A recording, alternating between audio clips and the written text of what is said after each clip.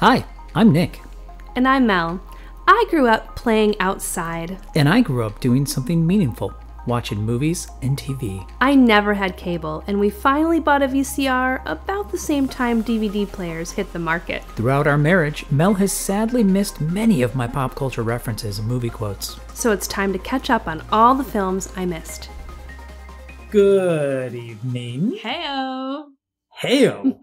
That's you're trying something new there, huh? Just trying it out. It's pretty nice. It actually makes me think of a lot of car commercials I've seen growing up.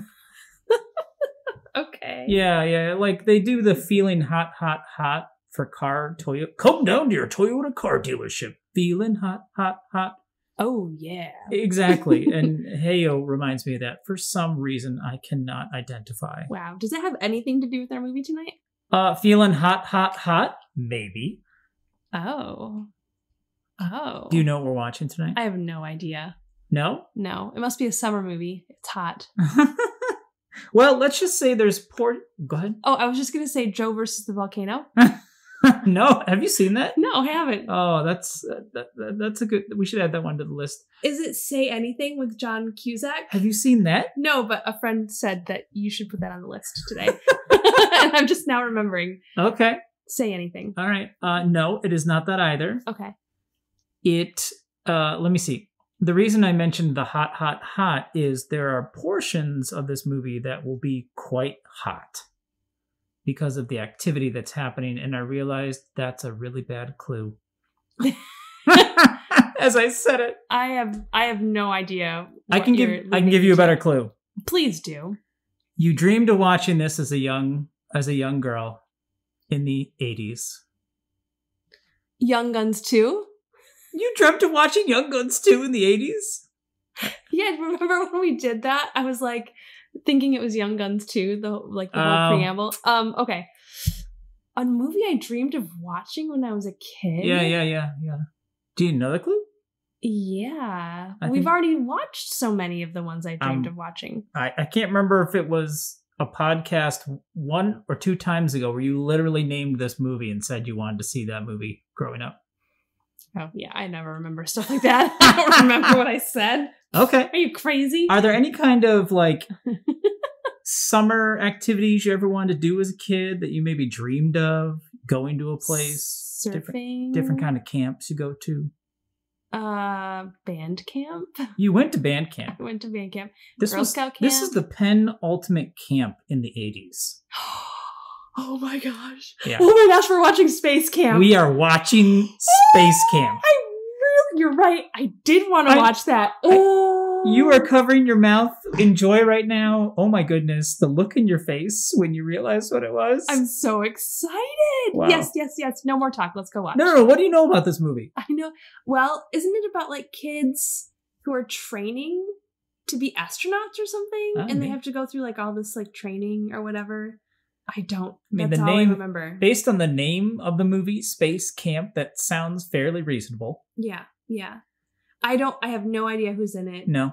Okay. I just remember thinking like, oh, this is something I would love to do. So I want to see this movie. Okay. Well, if you give me a tagline for the movie, like on the poster, on Melissa's poster of this movie. Space, kids in charge. All right, let's go see if Let's see it. Yes. Atlantis, do you copy? This is Atlantis. Radio check satisfactory. Over. Space Camp. Rubber ticket, purple ticket. America's real training ground for future astronauts. I'm going to be the first female shuttle commander. Catherine, you're not a passenger, you're a pilot. Fly it. Do you want space camp? My father wants space camp, but I want my head examined. Please return your seats and tray tables to their full upright position. Remember everything I read. It's a real drag sometimes. What'd you get on your SATs? 800s. And what is your name? Rudy Tyler, ma'am. Spit it out, Rudy. Rudy Tyler, ma'am! The green one right next to the red. At 0900 Thursday, we're going to test fire the engines, and some of you will be able to sit in this. Earth to Catherine. Stand by for main engine test. She's all yours. 4, 3, 2. Go for main engine test. We have main engine test. We have overheat on Booster B. What does that mean? We can't stop it. Booster B is near ignition. It's gonna light. Get that thing operational. Go for launch! Now! We're not authorized. Light it or they're gonna die. What's happening? Do it now. Light it.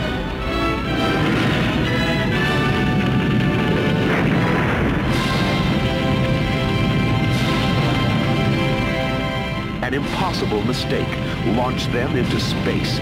The adventure of their lives will be getting back home. Space Camp.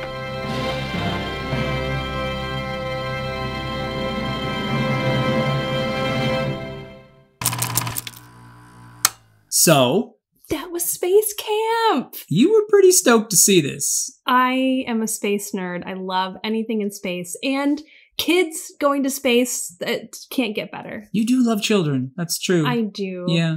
If I had watched this as a kid when I wanted to, I probably would work for NASA now. Like I wanted to work for NASA after watching this. It did for NASA what Top Gun did for like the Air Force. Well, it wasn't the Air Force. They were anyway to the military. Yeah. Okay. Yeah. They were on aircraft carriers. I don't want to get sidetracked though. It did for NASA. Yes, like love letter. Mm-hmm.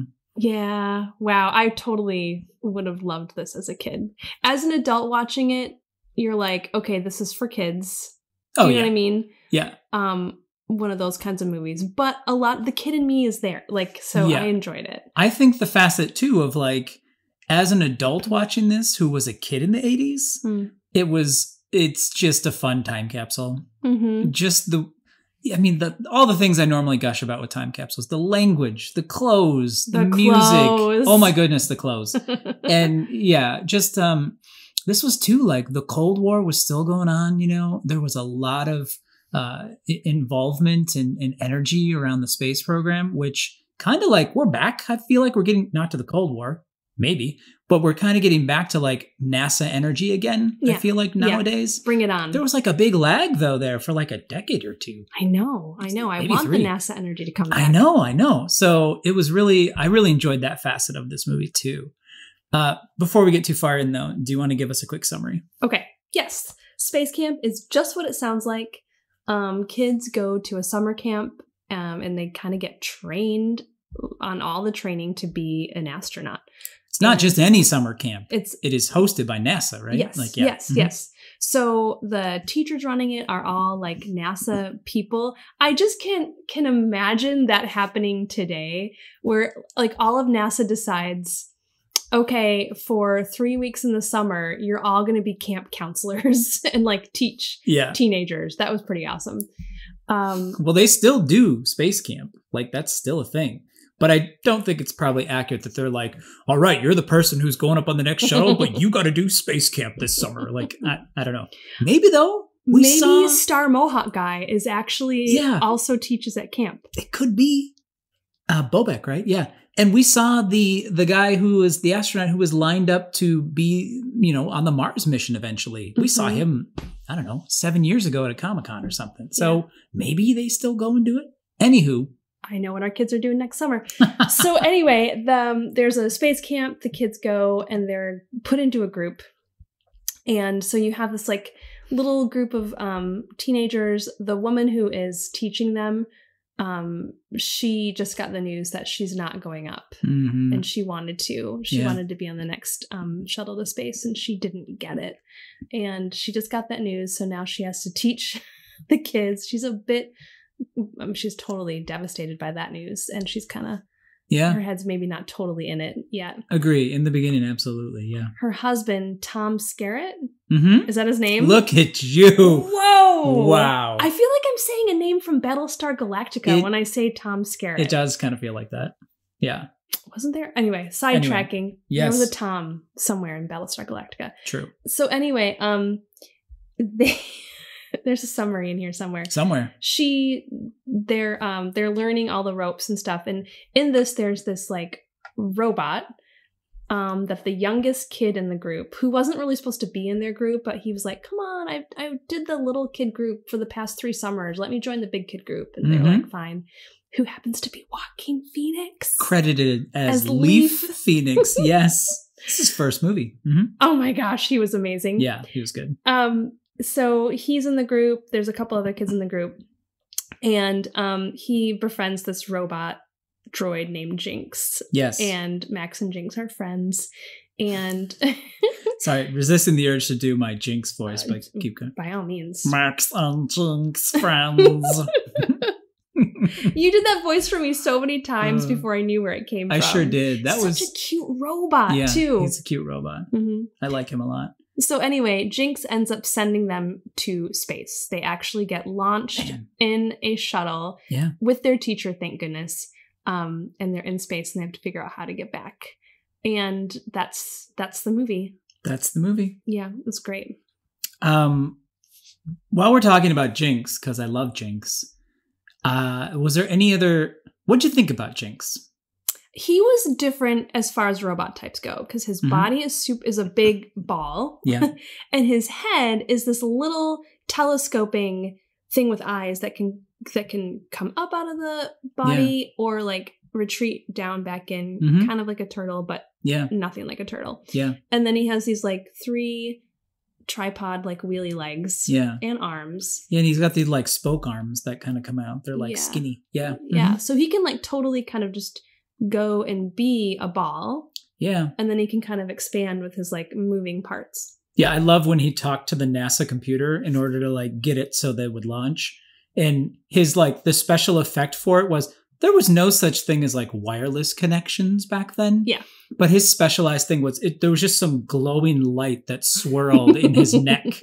And that's how that was part of it, I think. But little did they know Bluetooth was coming. Well, actually, now that I'm thinking about it, I'm pretty sure one of his little arm adapter things that came out had like a VGA, those blue connectors you used to use on CRT monitors. You use them nowadays too, but okay. Sorry, yes.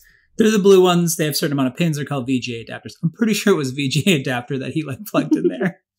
Awesome. Yeah. Well, I also thought with Jinx too, another movie we would have seen on the podcast was Clash of the Titans. Yeah. And there was the owl whose name was... Bebo? Bebo? It was Bebo. Bebo? Mm-hmm. I always think of Bilbo. That's why I always get messed up with it. It totally looks like they just took his head and just put it under the orb thing to me. Like whenever I watch this, I always think of that. Yeah, the eyes are very much like Bebo, the owl eyes. Yeah. I like Jinx though. I love Jinx. The movie wouldn't be anything without him. Like the movie's great, but he's like central to the movie. I wonder, he is a central processing unit. That's true. I wonder if they named him Jinx because he kind of gets into hijinks in the movie.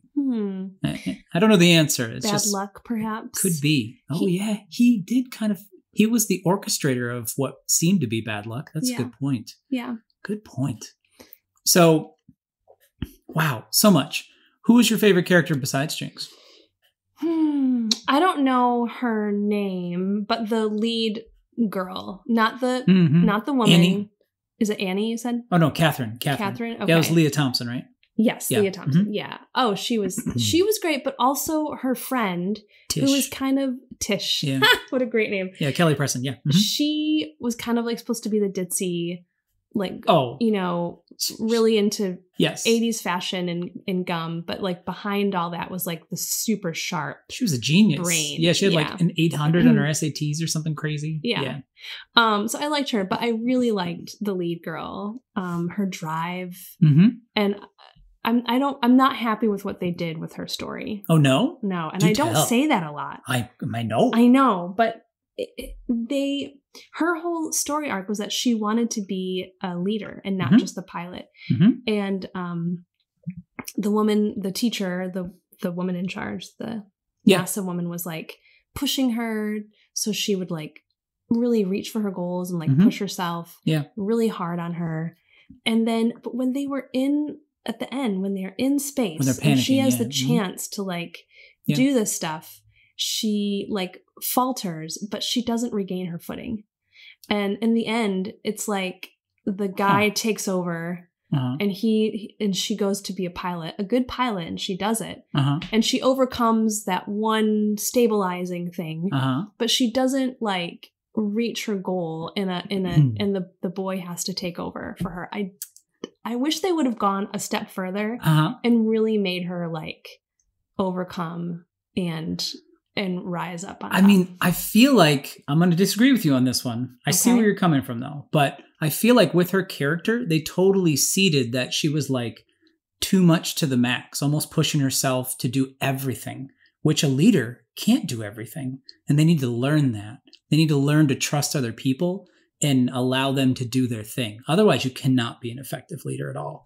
So like, I feel like she was doing that in that scene where she tries to like own everything and she tries to do someone else's job and then she ends up making the wrong call in it, right? I feel like that's like a super important lesson in life. Like, and then also the other character, the guy who took over, he just thought he was worthless and that he would never amount to anything and couldn't do anything. So having him like have confidence to do that, I don't know. It felt like a nice balance thing. She learned something she needed to do. He learned something he needed to do.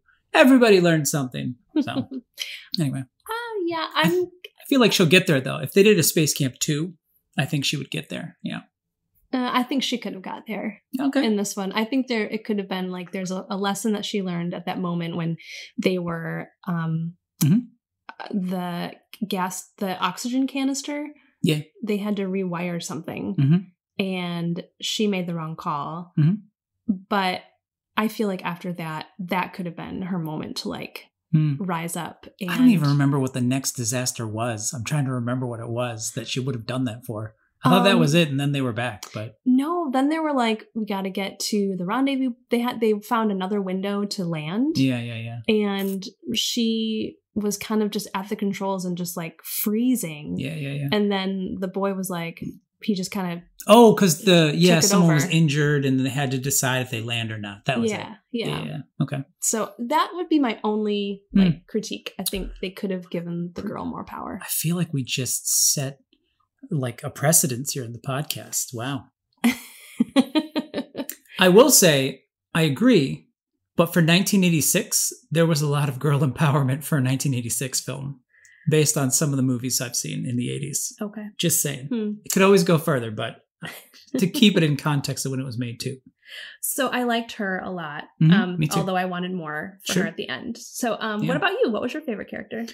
My favorite character, I don't know. I really liked Rudy.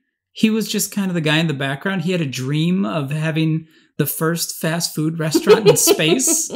He had very small parts and stuff, but I don't know. I liked the way he was played. He was fun. I also liked Joaquin Max. Like he was just a fun character too. But those two characters are my favorite. Like the gag they use with Rudy just makes me laugh. And it's just a ridiculous gag. It's when he's sitting there during training and she says, spit it out because he's chewing gum. And he just shouts his name because he thought she meant, he was mumbling or something. Say it louder. Yeah, exactly. Yeah. So those are my faves. So did you recognize the actors in this movie?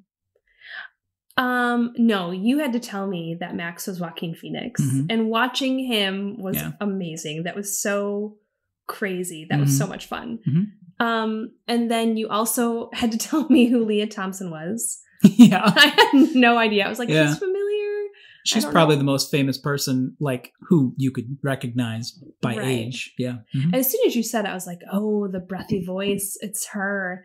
But her character is so different from the mom in Back to the Future. She did a lot of sci-fi movies in the 80s. Yeah. Ooh, I like that. Have you seen Howard the Duck? I can't remember if I asked you that. No. Okay. That's a sci-fi movie? Yeah. Nothing. I'll say no more. Okay, so then you also... I don't know anyone else in the movie.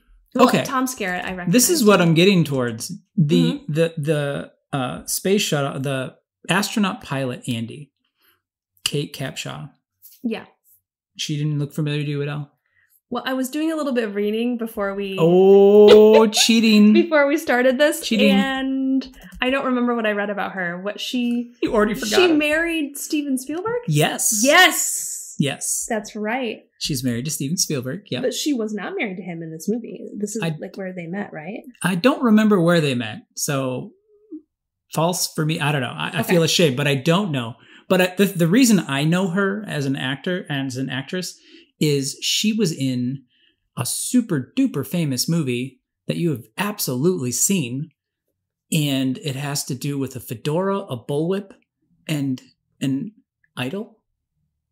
She was in Indiana Jones. Which one? I don't know. I never remember the names of them. The Temple of Doom. Thank you. Okay. Yeah. It has like one of the most scarring scenes of the 80s for my childhood is in that movie. Temple of Doom. Yeah. What would be so scarring from that one? Oh my goodness. It's the Ark of the Covenant that yes, gives me nightmares. That too. But the Temple of Doom has the famous scene where there's the guy and they're literally like sacrificing people and he goes, Boogaram, Shugaram, and he like shoves his hand into their chest cavity and pulls their heart out. Whoa, I forgot all about that. Oh, I had that definitely scarred me as a child. Thank you, Steven Spielberg. Can't wait to show that to the kids. I know, right? Wow. Yeah. Okay, so that's where she came from. That's where I know her from. So it's really it was cool for me seeing her in that role again. I'd seen this as a younger person, but yeah, it was cool. I enjoy that. Anyone else from this movie that I should recognize? I mean, you already got Tom Skerritt, Kelly Preston, which I don't remember if you recognize who she was or not, but oh, hello, there's one more, yeah, which you noticed when we were watching it. Oh, geez. I don't remember. Lock and Load.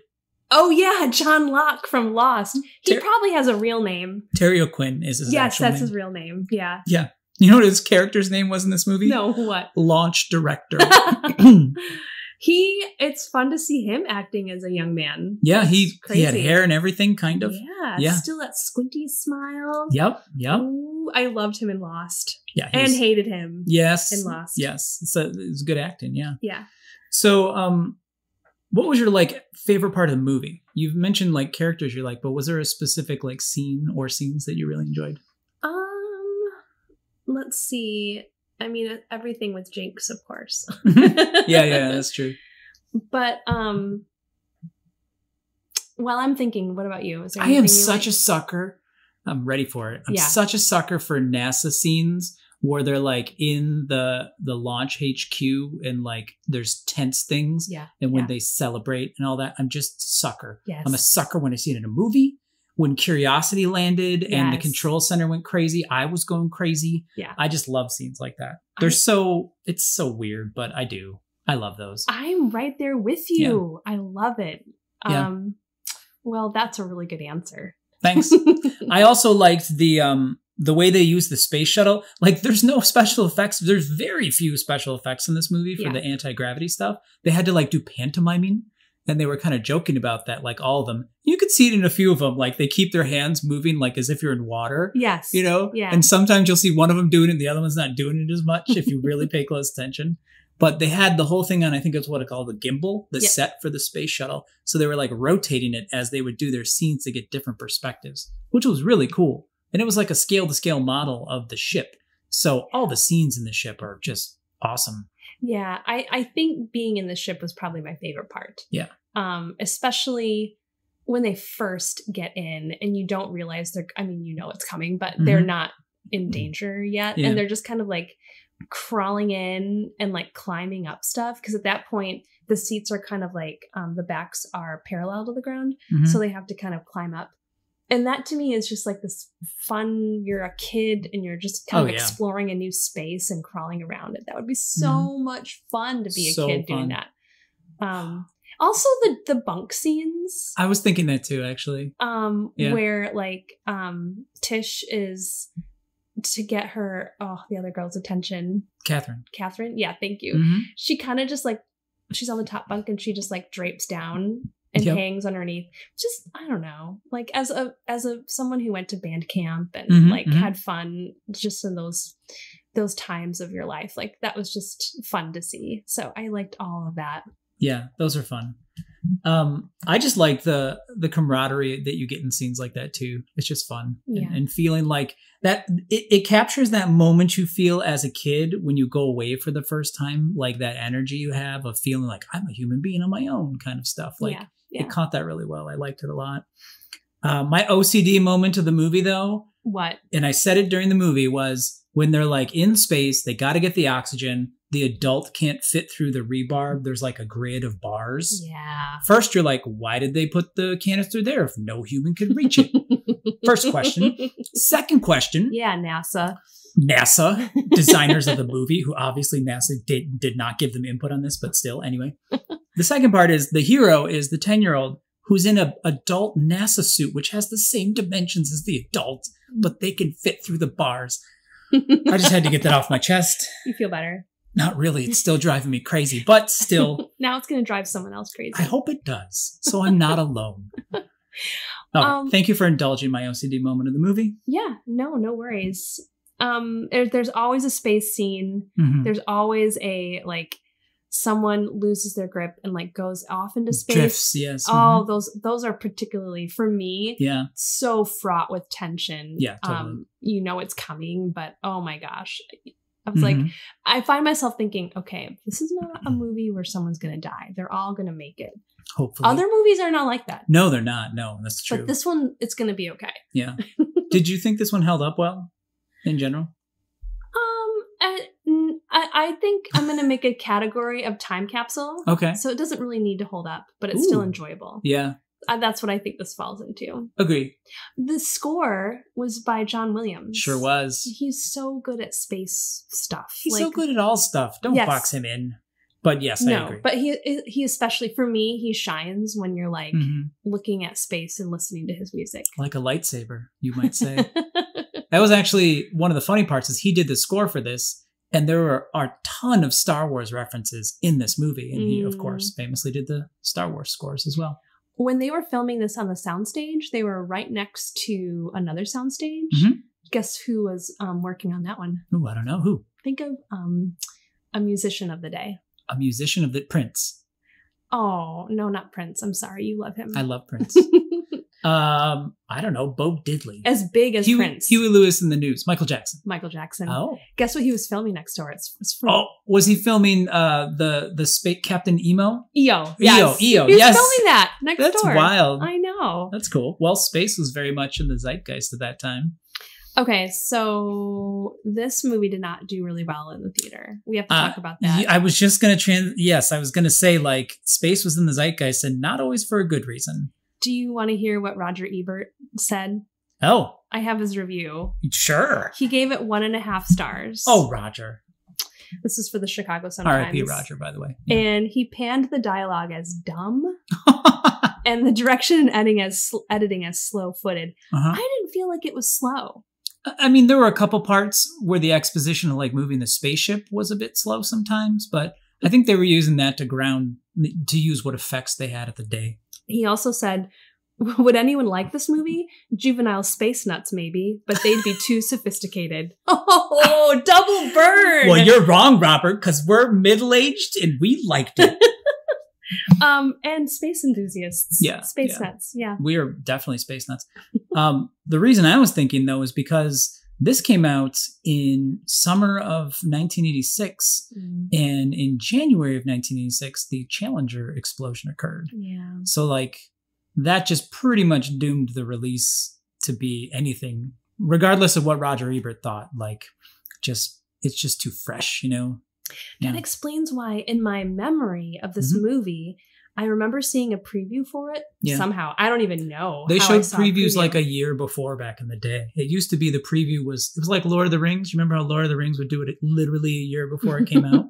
That's how it was just in general. Like, well, I remember seeing the preview and then it never coming out. Like, that's what I remember to be like. Then it just never materialized and I never got the chance to see it. So, yeah. That's all of that is a shame. Well, yeah, absolutely. Everything. I don't even think its budget was like 18 million or something and it made like 9. Wow.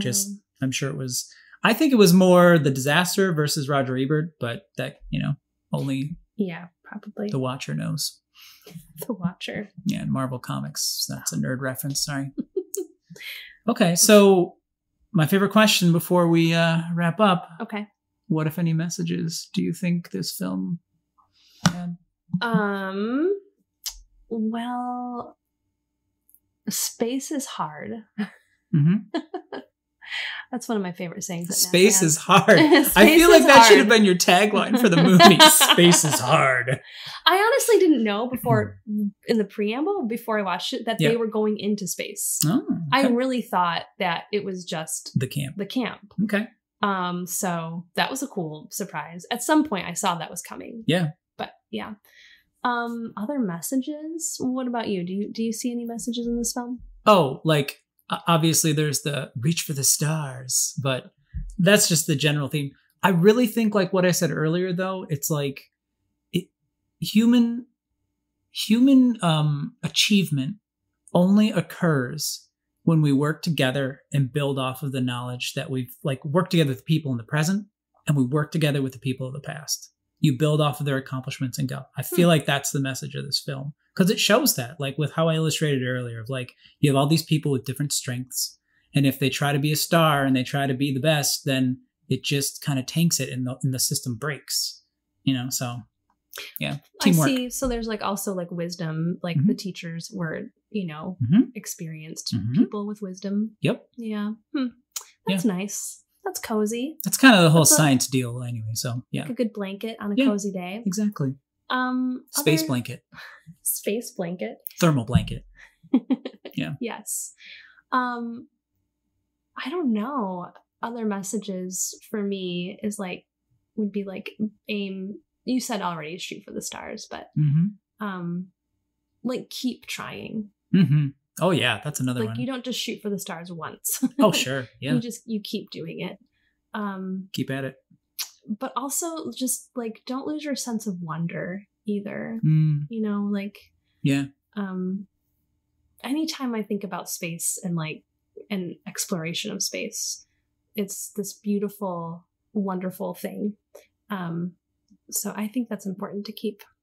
I feel like that the scene they filmed where she was a little girl, I think it was when the astronaut, when she was a little girl, they showed her in a corn in a wheat field or something. In the very beginning. Yeah, in the very beginning. Yeah. That encapsulates that wonder you're talking about really nicely. Yeah. Oh, if you were a space shuttle, any spaceship ever, what would you be? I forgot to ask. Wow. The first thing, there's so many that come to mind. Yeah. James Webb. You're thinking real ones. I was going to let you do anything. Oh, well, I'm thinking of Hubble. Oh, okay. Hubble's amazing. Yeah. Hubble gave us so much for so long. That's true. Yeah. It's a giver. That'd be Voyager. Voyager? Tell me more about Voyager. Voyager's the one we launched, and it just keeps going. Oh. And it's outside of our solar system and beyond. Nice. And it's still every once in a while. I'm pretty sure, it's still sending us stuff back. And it's got just this little tiny camera. And it just keeps it gave us pictures of Pluto. And yeah, I do remember that. Very cool. Yeah. Oh, NASA and space. Hashtag love letter. And this week, the moon, India landed on the moon. That was so great. Yeah. And seeing the footage of that. Oh, I haven't seen the footage yet. Oh, it's so cool. We got to wrap this up because I need to go see the footage. Let's go get to that. So, all right. Yep. That's a wrap. That's a wrap.